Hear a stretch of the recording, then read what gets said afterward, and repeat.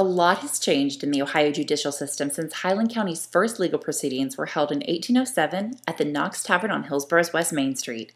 In particular, to the location and structure that has been the house for justice for the past 177 years. Renovations to the doors and columns are all but completed on the Highland County Courthouse, but changes and refurbishments have been a necessity over the years, although the building's architectural integrity has remained the same.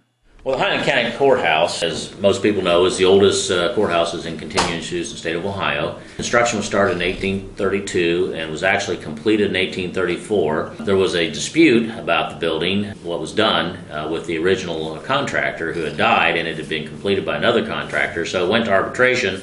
Wasn't finally settled until 1835. The original cost to construct the building was $6,000. After the arbitration, it was agreed to pay the contractor, who was named Christopher Arthur, an additional $666.66. The courthouse was in pretty much the same condition then up until 1883. At that time, a jail was built immediately adjoining this, and that housed the sheriff's office. The sheriff lived in the jail, and the sheriff's wife was usually the matron of the jail, which meant she cooked and took care of the female prisoners.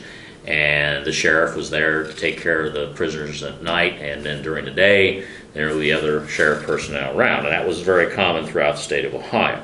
But in 1977, the commissioners had a grant to do a project down at McCoppin Mill, and because of litigation, they couldn't use the money for that, and so they were able to get permission to use that money, which I believe was like $360,000, to renovate the courthouse.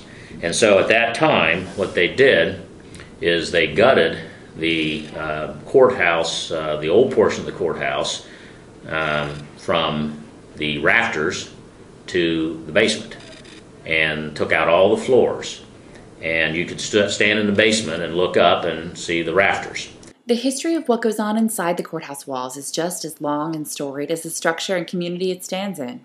From civil cases regarding the Hillsborough Temperance Crusaders in the 1870s to the infamous Johnny Paycheck trial in the 1980s, and including the 1925 Boggs murder trial, where so many spectators crowded the upstairs Common Pleas courtroom that the weight of the crowd cracked a support beam.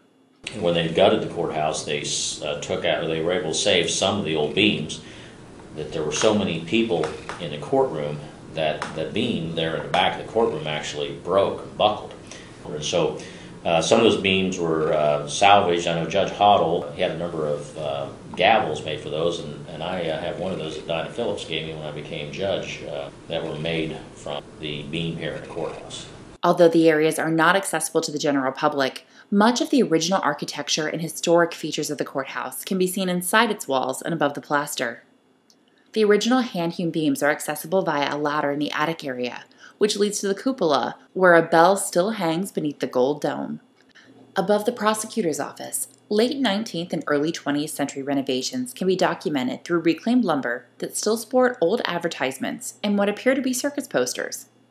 Although most of the bars and cells of the old jail are now hidden inside drywall, one cell remains, but now houses records instead of prisoners. Outside the courthouse, according to Koss, in the 1800s, Hillsborough truly had a town square, which included a common green area where farm animals used to graze inside wrought iron fencing next to a public fountain. Up until 1976, for decades, the brick of the courthouse was painted white, but was returned to its original color for the celebration of the U.S. Bicentennial. On October 19th, the Justices of the Supreme Court of Ohio will take the bench in Highland County's historic courthouse for a special off-site session, and will become another chapter in the history of a building that has served the people of Highland County for nearly 180 years.